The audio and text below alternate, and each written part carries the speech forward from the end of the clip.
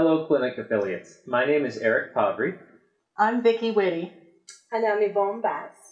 The three of us were part of a team from Colorado Springs, Colorado that traveled recently to the South Texas Family Residential Facility, better known as the baby jail. It's where the federal government is keeping Central American mothers and their children in prison.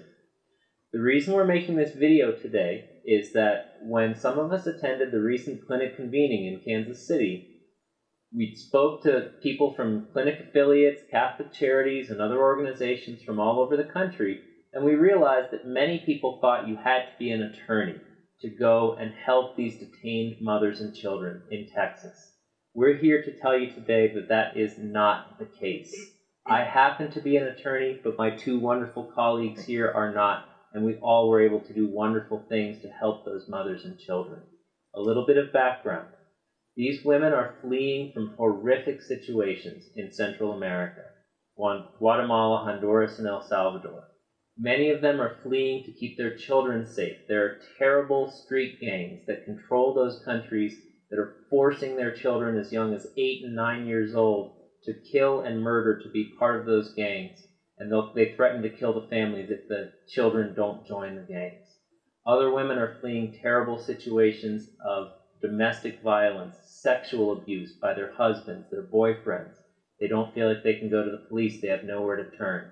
They make it to the United States border because they believe in the United States. They believe the United States will protect them and keep them safe. They've heard about America.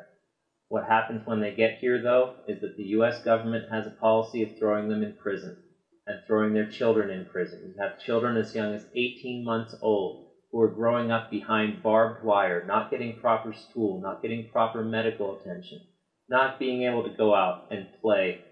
And the government is doing that because they think that throwing these women in prison will deter more from coming. Well, it's not. They're coming. They're escaping. They're running for their lives.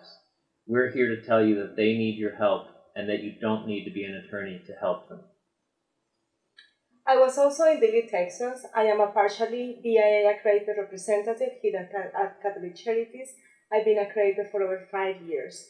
I can tell you that I help these women and children through orientation sessions, preparing them for their credible fear interviews, and also I had the great opportunity to be with them in some of those interviews. Just remember, this is a very important line of work, and you don't need to be an attorney or a BIA representative to help these women and children. I was able to do it, and you should do too. I'm a community volunteer. I have no formal legal training.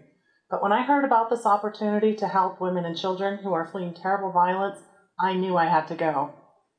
The team in Dilley gives you all the legal training that you need for the week. It's pretty overwhelming at first, but you'll catch on quickly. As long as you have some basic office skills and you can communicate in Spanish, you'll be able to make an amazing difference in these women's lives. You really can help them out a lot. I'm sure glad that I went, and you'll be glad too. Our trip to Dilley, Texas was very cost efficient. For 2 people, it only cost us $1,400. That included the airfare, hotel, car rental, and food. You only really need 3 skills to be able to go to this trip.